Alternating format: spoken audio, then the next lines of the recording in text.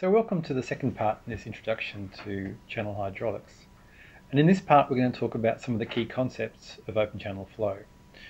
Firstly, we'll deal with the key feature that makes open channel flow open. It's the free surface. Then we'll talk about uniform flow and the normal flow depth, which occurs under uniform flow conditions. We'll move on to talk about rapidly varied flow and the critical depth, mild and steep slopes, gradually varied flow and hydraulic controls, and finish with unsteady flow. Firstly, the free surface. So the key feature of open channels that differentiates them from a pipe is that they have a free surface. Now, there's both good news and bad news with this free surface. The good news is it makes things easier because we know what the pressure is all the way along the open channel. It's at atmospheric pressure, or at least at the surface of the channel, it's at atmospheric pressure. That's different from a pipe because in a pipe you can get pressure varying all the way along the channel, all the way along the pipe. So good, that makes things easier. But what makes things harder is that the level of the surface of the channel, the water level at the surface of the channel, can vary. Obviously that's different from a pipe where it's fixed because of the location of the pipe, but in a channel it varies. So that introduces a new variable in our hydraulic analyses, the stage, which is the level of the water surface. So both good and bad news with a free surface. Next I want to talk about uniform flow. So uniform flow is where we have a constant velocity all the way along the channel. So there's no acceleration or deceleration. And this river channel, this irrigation supply channel, more or less represents conditions of uniform flow. Now under uniform flow we get the water depth establishes what's called the normal depth. To understand why we get the normal depth, we need to think about the forces acting on the water within the river channel. So to do this, let's abstract the open channel to a body of water flowing down a prismatic channel. In fact, let's abstract it one step further just to a two-dimensional feature. So we're looking side on, we can see the bed of the river channel and the water surface both with the same gradient because it's uniform flow conditions, right? With a gradient of S, and under these conditions there's two forces acting on our body of water. There's the downstream component of gravity, that's the gravity acting along the river channel. And then there's the flow resistance, which is created by the shear between the water body and the boundary of the channel, which acts upstream. And for the conditions of uniform flow to occur, these two forces must be equal. Because remember, under uniform flow, we don't have acceleration or deceleration, so the forces must balance. The downstream component of gravity must equal flow resistance. And at these conditions, we have normal depth. If the flow is at a depth greater than normal depth, then what will tend to happen is that the flow will accelerate, which increases the flow resistance, right? Until the flow resistance equals the downstream component of gravity, at which stage the water depth will have reduced to the normal depth. Similarly, if the water depth is less than the normal depth, the flow will tend to decelerate, reducing flow resistance until again we have a force balance and the water is at normal depth. So with this conceptual analysis, we can say something about these uniform flow conditions, that we will get a normal depth, and at the normal depth the two main forces acting on the water body are equal. The next thing I want to talk about is critical flow. Now critical flow is the condition where the wave speed is equal to the flow velocity. It's a sort of a threshold condition at a particular flow depth, the critical flow depth. If the flow depth is above the critical flow at a higher depth, then we have what's called subcritical flow conditions. So the waves can propagate upstream. If the flow depth is less than the critical flow depth, then we have supercritical flow conditions. And under supercritical flow conditions, the waves can't propagate upstream.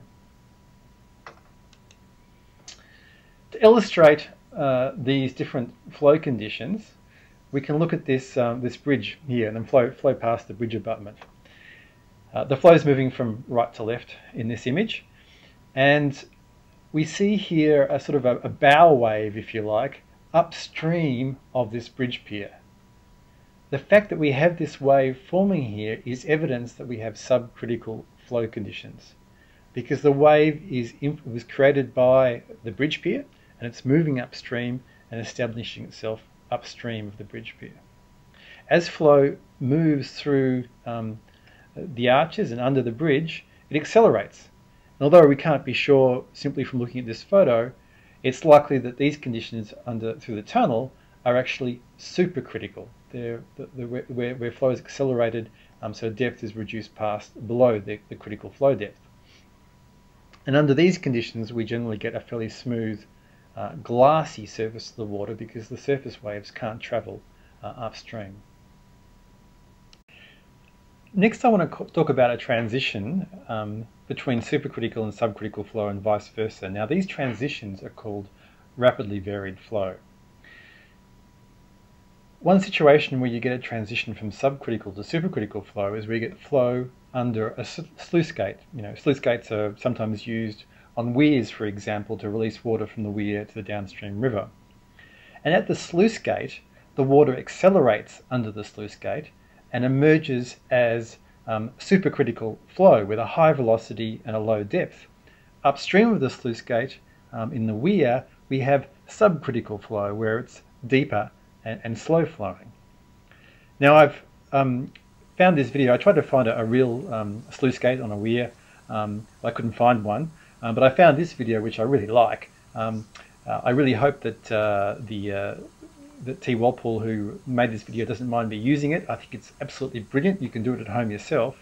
Effectively, it's a demonstration of this this principle of a flow under a sluice gate, and we see this transition, this rapidly varied flow condition from subcritical to supercritical as flow passes under the weir. Another situation where we get rapidly varied flow is at a hydraulic jump. And we can see a hydraulic jump forming here downstream of this weir. We have supercritical flow on the downstream face of the weir, and that transitions to subcritical flow at this hydraulic jump, which is a highly sort of turbulent region, and it's a region where the flow depth actually increases. It's one of the few situations where rivers flow uphill without any artificial means to propel it. We'll talk more about hydraulic jumps later on in topic 2. I also want to talk about slope, because there are two main types of slope. There's a mild slope and there's a steep slope. The mild slope is where the normal depth, that's the depth at uniform flow, right? The normal depth is greater than the critical depth. And we have a mild slope upstream of this weir. And then we have steep slope, and we have a steep slope on the downstream face of this weir through here, where the normal depth, the depth at uniform flow, is less than the critical depth. And then it returns to a mild slope downstream of the hydraulic jump. So we've talked about uniform flow and we've talked about rapidly varying flow. Next, I want to talk about gradually varied flow. So this is varied in terms of variations through space along the river channel, not variations through time. We're still dealing with the conditions of steady flow, that is, constant discharge through time. And here we have an example of a river channel at uniform flow conditions. So we have normal depth along the river channel, and no acceleration or deceleration. Now, if we place a weir at the downstream end of this reach, what we get in terms of changes in the water surface profile is that the water depth is raised by the effect of ponding, by the ponding effect of the weir. And then we have a backwater curve that extends upstream from the weir as the water surface profile gradually returns to the normal depth. Now this profile through this region here upstream of the weir is an example of gradually varied flow. That's where the flow velocity, the flow depth vary only gradually along the channel. So there's very slow acceleration or deceleration. Finally, I wanted to give an example of unsteady flow. We won't actually be tackling unsteady flow in this course at all, but just so you're aware, of course, discharge in a natural river is rarely constant through time and varies, and the classic example of that is a flood, where we have conditions of unsteady flow, and a more sophisticated analysis of hydraulic conditions is required for these conditions. So that's the end of the second part of our introduction to channel hydraulics. There's a final part. The third part deals with some of the principles we use in channel hydraulics, and you can move on to look at that video now.